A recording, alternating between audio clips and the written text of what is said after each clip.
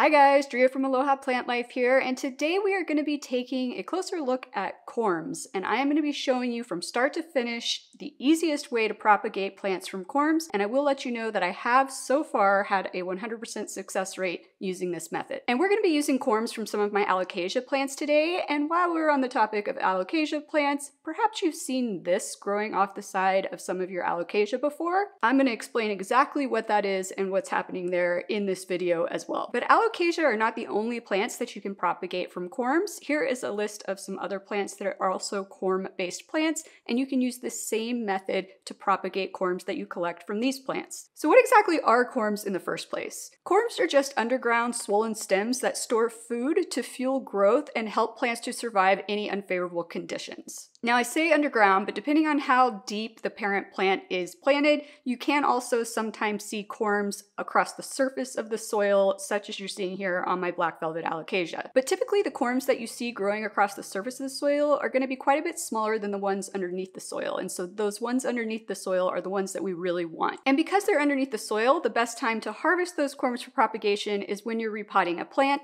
such as I just recently did with my black velvet alocasia. So whenever you're repotting a plant that produces corms, you're going to kind of gently start to feel around in the soil for round ball-like structures. And sometimes you won't even have to dig. Sometimes you'll be able to just see them, as you can here, on the edge of the soil. Now, most of the time these corms are loose in the soil. They're not attached to anything. However, sometimes you will find that they are still attached to some part of the mother plant. So in those situations, all you're going to want to do is take a nice clean pair of snips and cut right at the base of where it's attached to the corm. Now, how many corms you find in a plant is really just dependent on any number of factors. My black velvet alocasia is a relatively young plant. It's obviously only in a 4-inch pot, so I wasn't expecting to find a large number of corms in that pot. But I find that the more mature and larger a plant is, the more corms you are going to find, especially if it's been quite a significant amount of time since the last time you repotted that plant. So in this case, I was able to find a total of 4 corms, but as you can see, 2 of them are very small. These were ones that were growing across the surface of the soil, but the other 2 are quite large, and this is really what we want. So when we're talking about size of corms, really macadamia nut size or larger is what you want.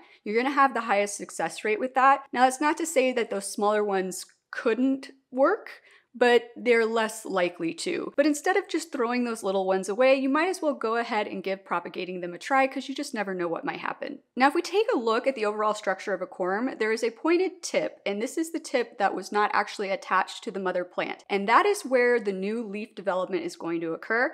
And further down from that tip is where the root development is going to occur. Now, there are many different ways that you can go about propagating corms, but like I said at the start of this video, I have had a 100% success rate thus far by starting them in water and then later moving them into soil. So in order to do that, you're going to need some sort of small vessel that can hold water, and I like to use bottle caps. That's right, bottle caps. I find that they're the perfect size to hold that corm, and we're not going to be submerging the corm completely in water, so it helps to kind of keep that corm half submerged, half out of the water, versus trying to do it in a deeper glass or something like that. Now, to prep our corms to place into our vessels of water, I do find that it helps significantly if you remove part of that fibrous layer that is on the outside of that corm, and that layer is actually referred to as a tunic. Now, as you can see, the tunic is this darker brown, kind of flaky outside layer to the corm. And basically, I just use my fingernail to scrape that away, and I only scrape it off half of the corm, and I make sure that the half I'm scraping off is the tip of it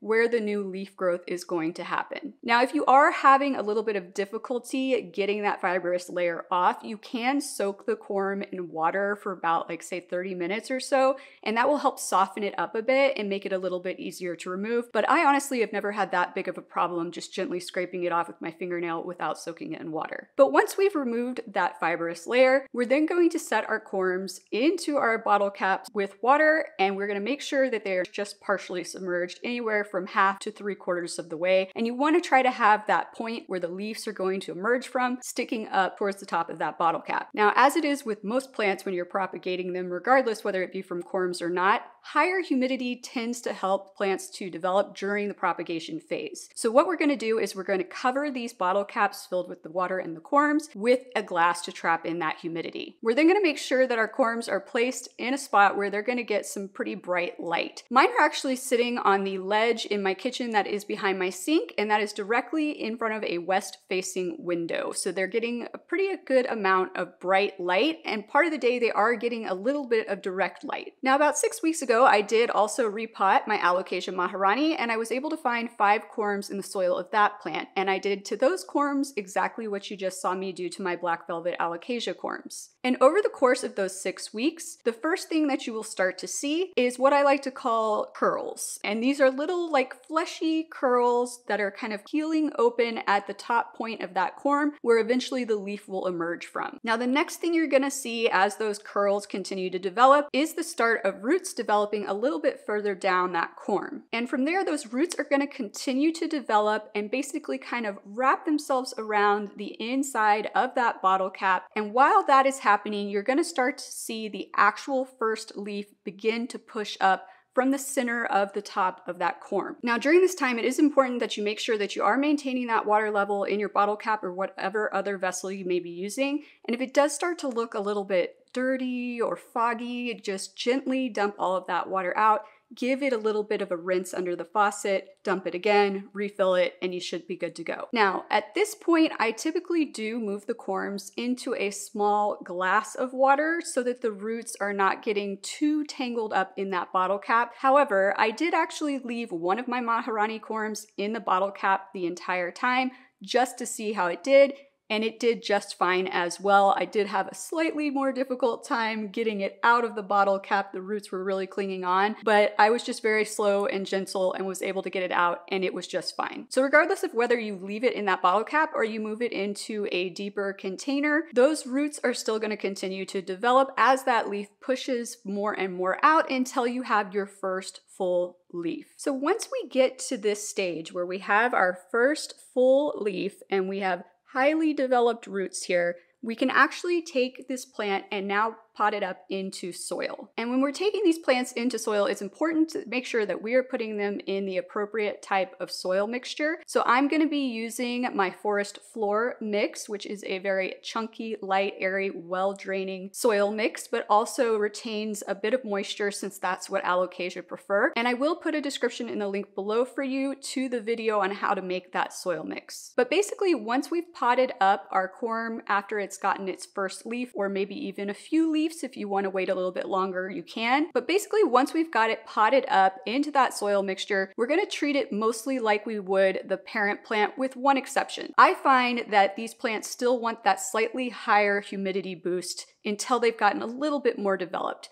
So I do go ahead and recover the plant after I've potted it up into soil, and I basically just leave it that way until it's developed a few more leaves, and then I just kind of test it out. I take it off, I see how the plant's doing. If it's starting to kind of get droopy or do something funky, I cover it again. I wait a few more days, another week, whatever it may be, until it starts to behave better when I take it out of that higher humidity environment. Now, you might be wondering what happens if you don't remove the corms from the parent plant when you're repotting it. So those corms actually can develop into new plants in the same pot as your parent plant. And that actually is one way to get a fuller looking plant. So if you want, you can definitely leave those corms in place, and perhaps if you are wishing that you had a slightly fuller Alocasia, then I would definitely advise you to do so. Now, if you'll remember at the beginning of this video, I was talking about how some of you might have seen this weird kind of side growth coming out of the soil or off of the stem of many of your Alocasia plants. What this is actually a stolon. And what it's doing is it is going to grow and search throughout that pot for a place to actually put down new roots and grow a new plant. Now, I will tell you that the odds of that successfully happening in your home is pretty slim. And the reason for that is typically there's not a lot of room for that stolon to crawl,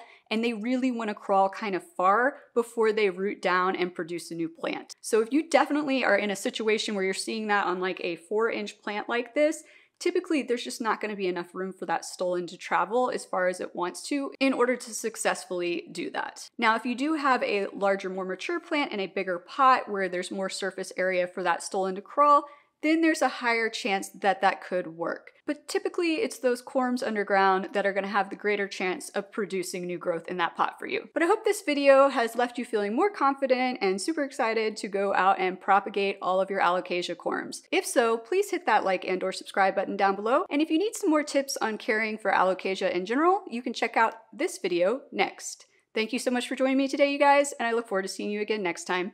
Aloha!